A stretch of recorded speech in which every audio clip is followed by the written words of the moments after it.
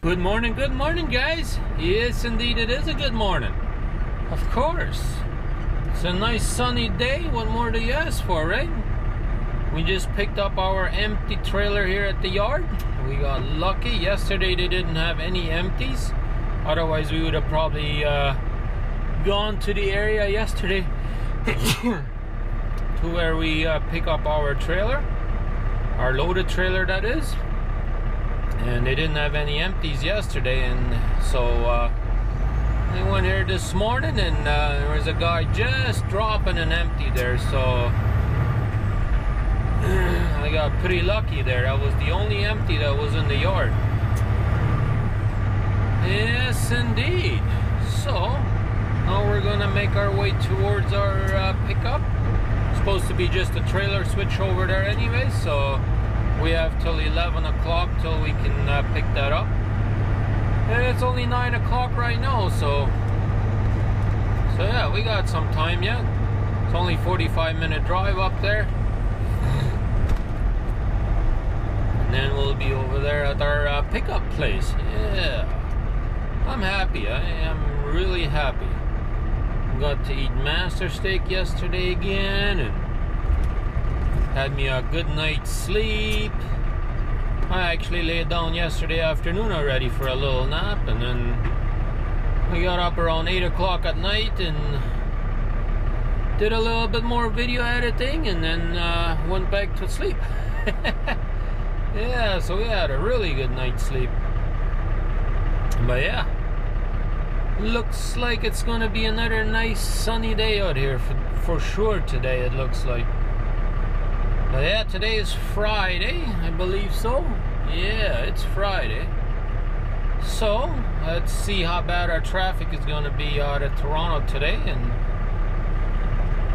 yeah, hopefully we can get our border crossing set up ASAP as soon as we pick up our trailer, so that way we can get across the border. That's right. And then we can make our way towards Arkansas. That's right. So let's go ahead and do all of that goodies, all of them goodies, and then we'll show you guys what we can, as we usually do. Well guys, we've been sitting here at this customer now for over 2 hours now, and we're actually sitting in a dock. Normally we just drop our trailer over there, and over there they usually have our loaded trailer sitting, and that was not the case today. So I went inside and I asked them what's going on, and they said they're waiting on something or whatever, and it was going to be half an hour, and now it's been 2 hours. And I went back inside and I asked him, and now he's saying, oh, the head office has got to send them labels and this and that, and that's what they're waiting on and all that stuff. So in the meantime, I went and I cleaned the truck on the inside. I tried anyways as good as I possibly could.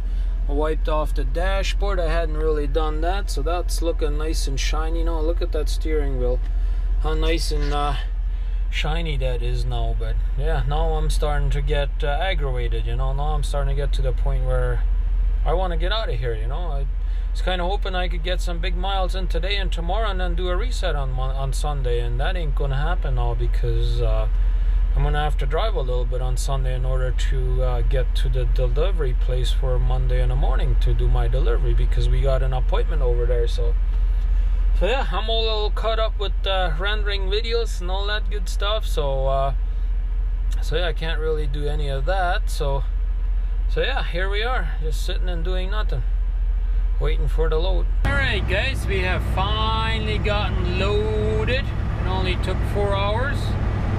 Supposed to be a pre-loaded trailer, not a loaded there. I wasn't supposed to have to wait there to get loaded, but hey, that's the way it goes sometimes. Yeah, oh well. Now we're finally loaded and out of there, so now we have to take a little different route than we came in, because the road that we kind of came in was actually closed, so I had to kind of go on some residential roads. I didn't really like that, so I asked the shipper there on which way would be the best way, and he kind of told me a little bit which way to go, so here we are. We're on it now, so we're gonna go to I think to Woodstock, and then I think we'll go down there to the TA and we'll scale this load, make sure we're legal. Yes indeed. And then we'll continue on with our journey if we are legal, you know. Yeah, first we gotta get through this city area, I guess you could say. Not really downtown right now, but you know, a little bit of city. Yep, that's right, and it's starting to drizzle now. I don't know why it's doing that. Not much of clouds out there. I mean, there is a few clouds, but nothing much out there. Alright, let's leave them wipers on then if we constantly got the drizzle going on. So at least you guys can see through the windshield, right? That's the plan anyways. Alright, I have to come to a stop here. Yeah, we made it. There we go. So, I guess we'll talk with you guys in a few. We'll go scale our load and do all those goodies. Alright guys, we were here at this Flying J, or we went over to this Flying J, I guess I should say. Turn right on Cedar Creek Road, yeah. RR97.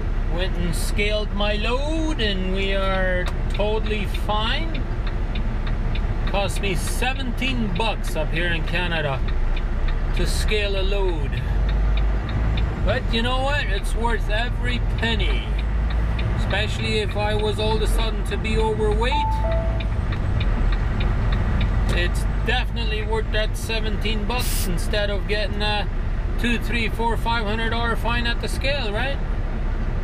That's right. That's the way I look at it anyways.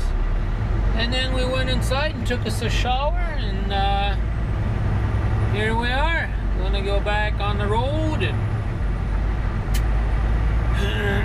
had us a bite to eat, all that good stuff. It rained here earlier just before I got here. Well, as you saw in my previous clip, it started drizzling, and then before I got here, it coming down pretty good there for a little bit. That's right. But anyways, we're gonna get back onto the highway. We already got a message from dispatch saying the border crossing is good to go. So that didn't take very long today. So I'm happy about that. Yes, I am.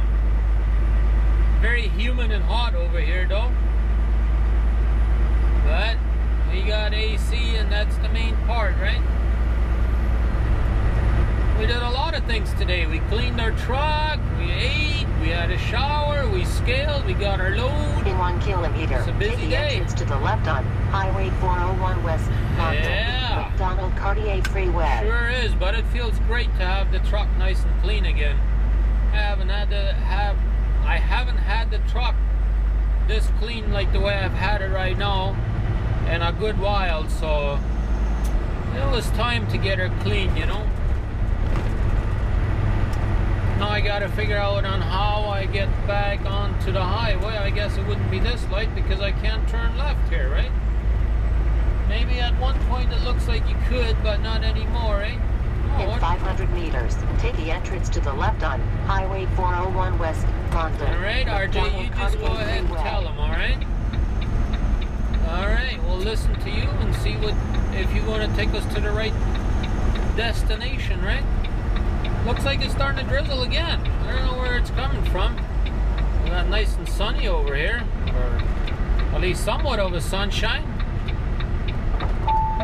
So let's go make our way down to the 401, and I don't know, is that guy not allowed to go, or what? I guess he forgot it was green light. I guess so. I have no idea. Because I sure didn't have a single light here saying that I can go, because it does have one up there, but Sure, it wasn't blinking, so it was solid green, obviously, for him as well, and he stopped. Oh well, that happens sometimes, people not paying attention. We noticed the other day, or somebody on my channel noticed the other day, last week when I had my son with me, when I was going to that petrol truck stop up there. I believe it was in, was it Ohio? I think it was Ohio, on I-75 there. Somebody noticed that a blue car was going right through the red light. I never even noticed it until that person mentioned it on my comment. That was pretty funny. I had to go back in there and watch it myself. I didn't realize that had happened, you know. Continue on this road for 83 kilometers. But that does happen occasionally, and you'd be surprised on what you capture on video when you have your camera on, you know. You capture all kinds of things. Like I did a couple of days ago, you probably saw my video where I had a guy that had a bit of a road rage attitude there, you know.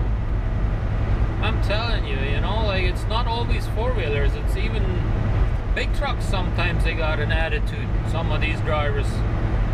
And I think it's not really the old guys, I think it's more of the newcomers. Sometimes these newcomers, they still have the mentality of a four-wheeler, and then they drive the big truck like a four-wheeler, and that's not good.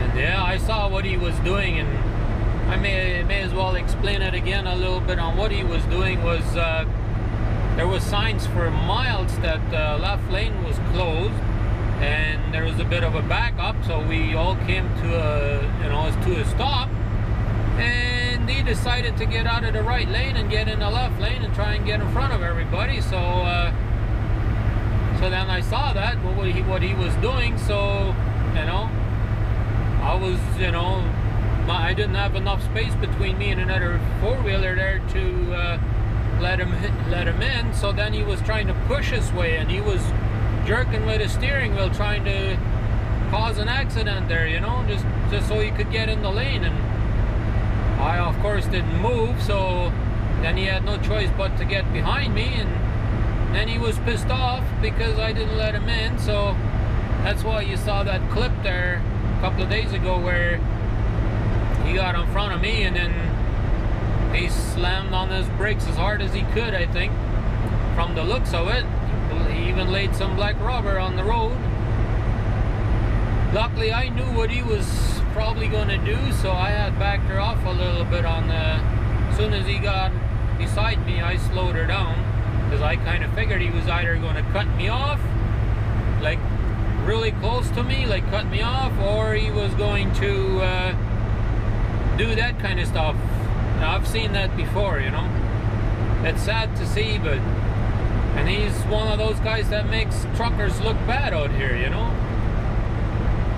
Those are the type of people that make the rest of us all look bad, you know. And they got a few of those type of people out there, you know. They got an attitude like that. I think he just about lost his load there. And I was looking at it there when first rest area came up. He actually pulled into the rest area because almost all of his straps were loose. I think what happened is it was on dunnage, and maybe even on two piles of dunnage, some of that, and when he hit the brake so hard, it came off. The whole load moved forward, and I think it came off with the dunnage, and therefore all of his straps were loose. And he even cut a metal strap, came right loose. So if you look real closely on that video, just before I end the clip, you'll see the metal black strip laying there on the asphalt there, and that came off of his trailer. And if you look at it real closely, there was a bunch of pieces flying off of his trailer too, and stuff like that. So that could have been a dangerous situation where he could have, I don't know what, he could have jerked off a trailer axle, or many things could have happened. He could have lost his load. You know, if his strap's all cut, his pieces could have come right through the cab, you know. And that could have been a dangerous situation. He could have killed himself doing that shit, you know. But hey, That's the way it is sometimes, and that's why I turned on my GoPro and I made sure I was going to have that on video if he was going to try something stupid like that. And he sure did. He did try. But yeah, we knew what he was up to. So anyways, it looks like it's starting to get real dark over there. I think we might be getting slammed with some wind and rain here again. It started getting pretty windy there earlier too, so. But anyways, we're going to continue cruising along here. Enough of our yapping. Hope you enjoyed my vlog today. Here we go, guys. We are now on the Ambassador Bridge on our way to Michigan. Well, we will be entering Michigan here right away anyways. We're not really on our way to Michigan. We're just traveling through Michigan. But yeah, we are just about to enter into Michigan. Then we'll be in the United States of America. That's right. I figured, you know what? Let's get it over with today. Get across the border. Maybe somewhere on the other side we'll find us a truck stop or rest area or something like that. Call it a day. We only have 1,500 kilometers to go.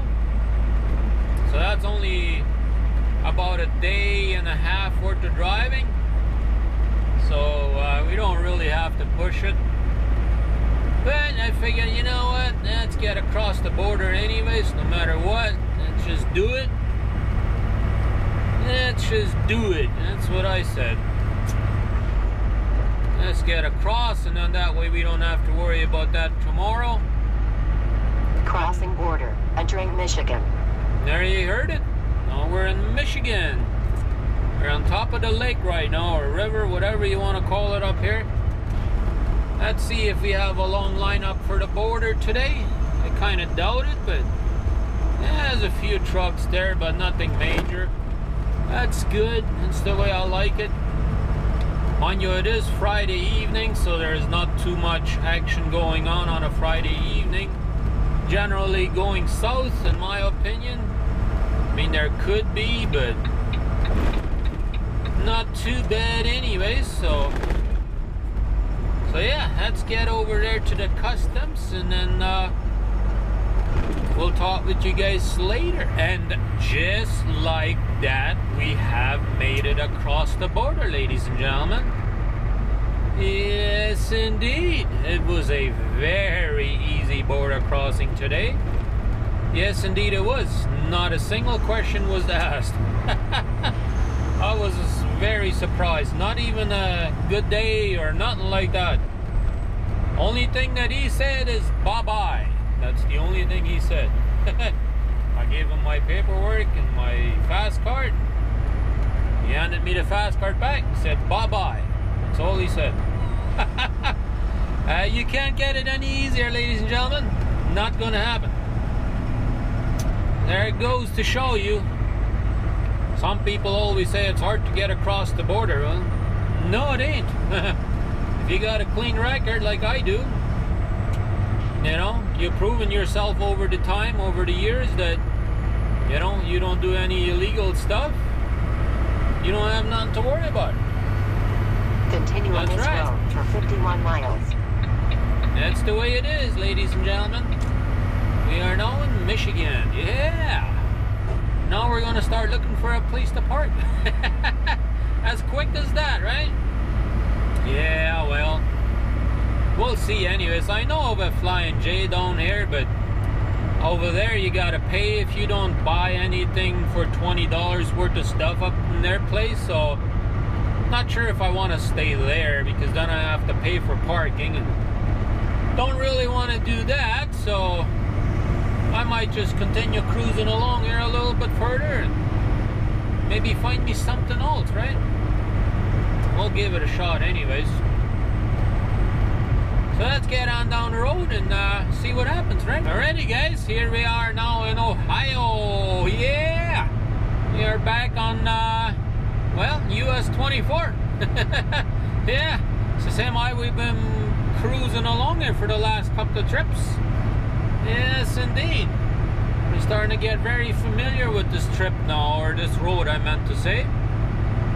Yeah, we'll be stopping at this Petro or Pilot or one of those trucks stops again, if we can find a parking lot or parking spot there. I noticed the other day when I come in there that there's another small truck stop across the street, and that one didn't seem to be nearly as full.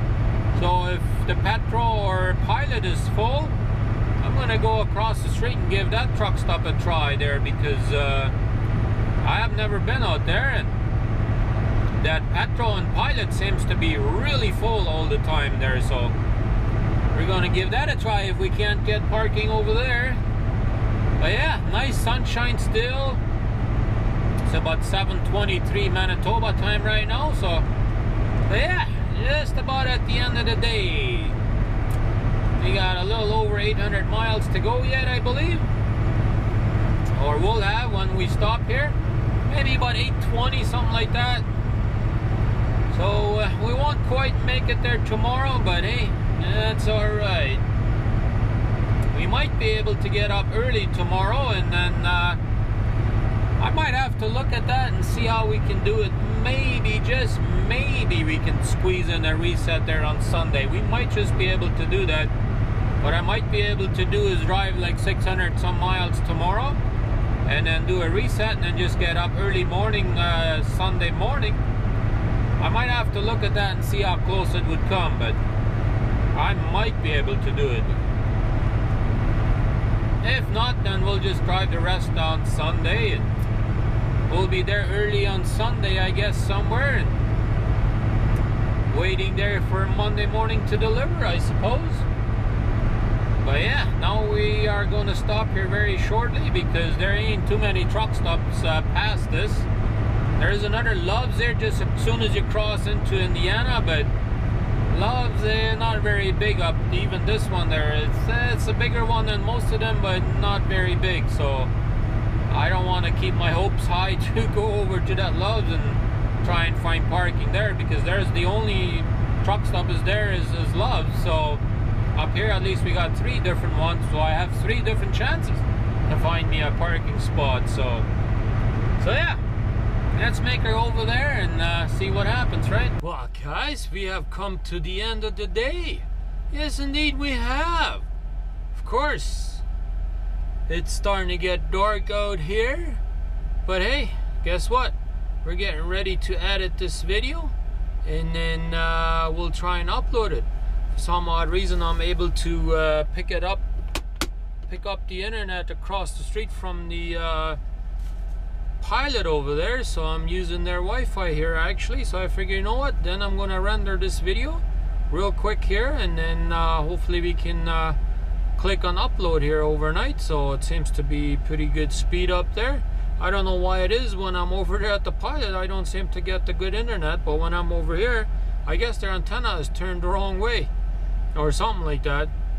But anyways, yeah, because last time I stopped in this area, I was over there across the street at the pilot, and I couldn't hardly even get the internet to work, and here it works fine. I'm up here at the petrol here now. But yeah, we got 840 miles to go yet to our delivery, so I guess we'll have our work cut out for us, but hey, that's alright.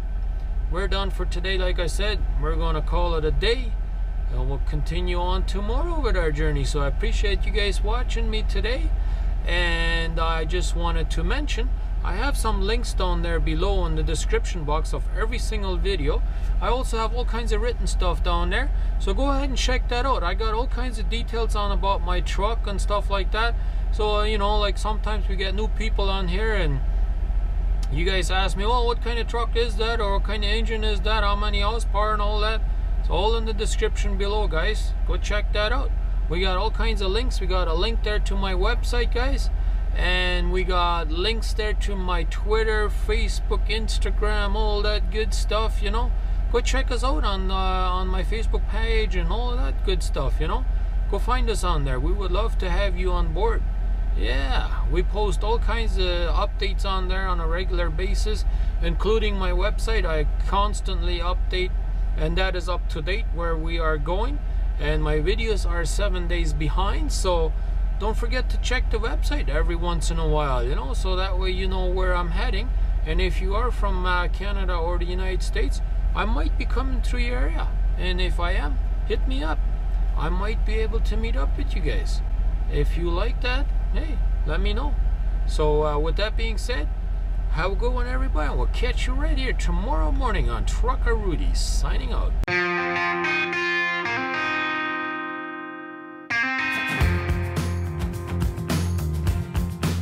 It's time to get going. It's time to move on. Put this behind me. That day is gonna come.